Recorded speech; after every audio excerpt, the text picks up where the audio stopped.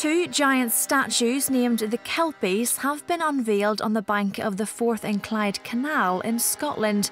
The pair of horse heads have become the world's largest equine sculptures, standing 30 metres tall and weighing 300 tonnes. The project began in this studio in Glasgow 7 years ago, when sculptor Andy Scott created these smaller models designed as a tribute to the horse-powered heritage of Scotland. The Kelpie is a mythological Scottish seahorse, a beastie who inhabits the dark waters of the Scottish lochs.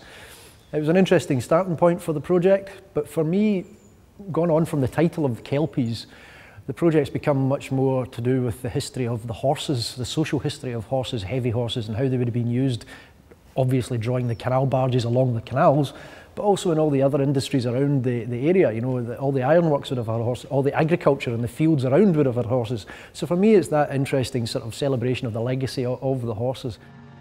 Years later, a £5 million project has seen these designs transformed into public art that will now dominate the horizon. The site will open to the public in the summer of 2014, after work is completed on the visitor and parking facilities.